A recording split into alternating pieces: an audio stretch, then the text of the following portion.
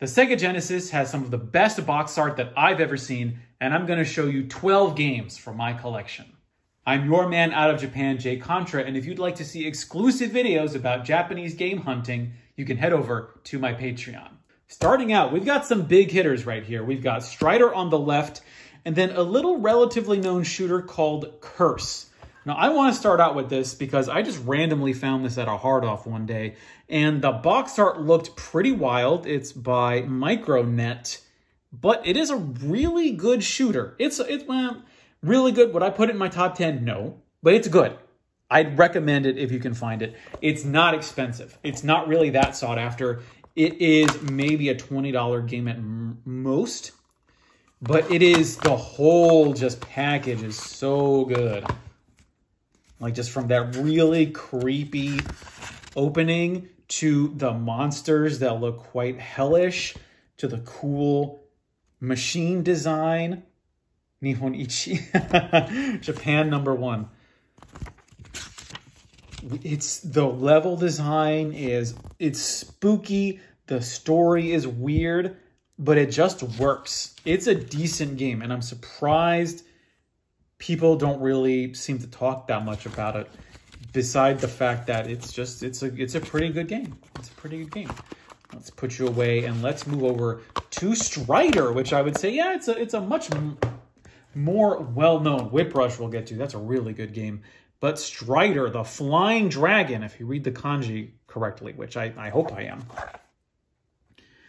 But this is another sort of action platformer. Looks really cool, sort of in the vein of sort of stylistically and in terms of the gameplay, looks similar. I don't want to say it is similar, but certainly looks on the surface similar to like Ninja Gaiden a little bit. Although I think I would say I might prefer Ninja Gaiden just because that is a game that is just so memorable, despite it being so difficult. But just look at the different sprite animations. That is so cool looking. That is so great, and that's why I think Strider has the reputation that it does. If I'm remembering it correctly, and if I'm remembering that this is the Strider that is, I think, a little bit more famous. Great character designs. Like, look at this. That almost looks like an Eldar from, like an Eldar Guardian from Warhammer 40K. Which reminds me, I need to start one project that I'm trying to work on while I'm in America is actually de-painting my miniatures that I painted when I was like 13. I didn't know what I was doing, but getting around to actually painting them decently, which will happen one day perhaps. But that is Strider. Then we've got on the left Arceus Odyssey, which still has the sticker on it from Hard Off. This cost me 16 bucks back in the day by Wolf Team of all people. And it is an RPG, a potentially co-opable RPG. I didn't realize you could play two-player with this. But let's take a look at it. Already loving the character design and the color scheme that's sort of gold, black, and white. That is very thought out. Wolf Team made some really great... Aren't they responsible for making some shooters? I didn't think they would have gone out and made an RPG, but that, I guess, just shows how versatile that team is. Was Wolf Team responsible for Final Zone 2? They may have been. If I'm thinking it's the development studio that I'm thinking of. Again, the art is just like, that's really why I even just want to make these videos, is because the art in these manuals is, a lot of it's just going to get lost because these games, you just don't see them being re-released anymore. Oh, Grenada, another great game. And a lot of this art is just going to be lost to time, despite it being so good. Like, I really hope these artists, I hope they probably did not get paid well, because I'm assuming video game art does not get you paid. But, like, just this cover. All right, I'm going to say something. I'm going to spit hot fire right now. I think that the Super Famicom is the better system overall, but I think that the Mega Drive has the better box art. I'm saying it here. I know I'm going to get a lot of people in the comments telling me about how great the Genesis is. And I'm not saying it's a bad system. I'm just saying that I prefer the Famicom. But when it comes to the art, I think the Mega Drive has the superior art. Just, you don't see this on the Super Famicom. You just don't. Look at the guiding lines. Look at the coloring, the texture of the actual, like, this is a painting. This should be in a museum. And this is just like a small-time shooting game, Whip Rush. It's a great game, but it's not really that sought after. It's like a $20 or $30 game. And it's got some good gameplay, but look at that art. Sandwich Man. Gomez, Vasquez. I didn't realize we were just going to have some such pedestrian names. Unsociable. Cheeky. Jabba 2. Jabba 3. I won't say that because I don't want to get demonetized by YouTube. But this is wild. This is crazy. And then look at that Death Star looking core right there. Whip Rush, great game. I definitely have played this through. Good game as well as a Grenada. Now, zeroing on the left is Notorious. I think the true version is probably... I don't think this version has the voice acting on it. You've got to play the one for the PC Engine CD to get the true all your base memes. My only issue with zeroing is that the sound is bad. Oh, yeah, and unfortunately, this got ripped off here, but the game is still very playable, except for the sound. The Mega Drive version's sound is terrible. It makes the game unplayable. It hits that sort of Gardic Gaiden level of high-pitched whine from just the basic shot that I just cannot play this game anymore. It's just too annoying. As good as I think the game may be, and as hellishly beautiful as these enemy designs might have become, I just can't play this game anymore. I just can't do it. Wow, this is so good. The art on this. I forgot how good the art on this stuff was. Like, it just really gets to you. And then you've got this classic Disney art too. And a lot of this Disney stuff is never going to get re-released. Like Quackshot, has Quackshot ever been re-released? I don't think so. And where else are you going to see this stuff? You're not. You're just not. Quackshot. Yeah, I knew someone highly recommended Quackshot to me, so that's why I picked it up. Look at this. You got Scrooge, you got the boys, you got Goofy and Gyro.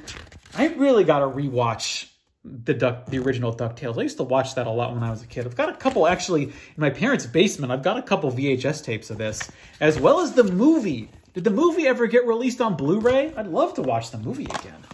That's really, when I think about DuckTales, that's really, I'm thinking about the movie of DuckTales. The one where they like go into a pyramid and find like a mummy. And then New Zealand Story. This got weirdly expensive. This is like a $60 game now. I remember finding it for like 20. I don't know why it's sought after. It's an action platformer. I'm sure it's perfectly acceptable, but is it $60 worth it? That's going to be up to you. By Taito, released in 1990. Let's see. Let's pull out the manual. So this is, I don't know exactly what this is, but you can tell these brown marks here. That is just, it's like mold, or it's like, you know, the chemical discoloration. It's not deadly, I think, to these manuals. I certainly have not seen it spreading along the manual, but, you know, when you think about, these are paper products. These are essentially organic material here. This is made out of organic compounds. This stuff is not going to last forever. Books do not last forever unless, you know, you're like the original Shakespeare volumes and you're protected in a museum. If you've got this stuff stored in your closet, it's not going to last forever. The mask ROMs might, but the manuals will not. World of Illusion, also known as I Love Mickey and Donald, the Mysterious Magic Box. This is not Castle of Illusion? I don't think so. I don't think I have Castle of Illusion. But World of Illusion, another Disney game that I think got re-released, maybe co-opable. I don't want to quite say beat 'em up, but definitely explore, where I do think you can jump on some enemies' heads. Little card there. I think it's sort of like a little bit Alice in Wonderland-y a little bit. So you got Mickey and Dolan fall into this evil wizard's realm, and you've got to walk around. Wait, which one is the one with the baby spiders? Is that Castle of Illusion? I'm pretty sure that's Castle of Illusion. Look at that. You've got the cards. Yeah, tell me that's not supposed to be Alice in Wonderland. But then, I mean, Disney doesn't outright own Alice in Wonderland, obviously, because that was Lewis Carroll. But Disney having that association with Alice in Wonderland is very clear. here? Oh, let's move along to, man, 4 games to go. We've got on the right, we've got Tatsujin, also known as Truxton. And this was recently re-released by Limited Run. They redid the cartridge, they redid the clamshell case, but this is the OG Truxton, a great game. Still very playable today and relatively cheap. I mean, it used to be expensive. It used to be like a $40 game for the Mega Drive, but now that the collectors have sort of moved on to future generations, this actually, it's like a $30 game now, and it's worth it. It is worth 30 bucks. I've never beaten it, but I have put a lot of time into Truxton because, again, I am someone who loves scrolling shooters and is just very bad at them. But once I practice, I can get okay. I can clear a few of them. And there is the Dogurava, but I'm going to call it Truxton because... Look, if it's going to be on the cover and you're going to call it Tatsujin, you're Tatsujin now. You're Truxton. That's what I'm going to call you. E-SWAT. Look, I mean, it's like, are you just trying to be Mega Man at this point? It's the Cyber Police. Love this. See, you know, so many games. And I don't even think, yeah, when you look at the backs of these, so many games. Let me even compare it to...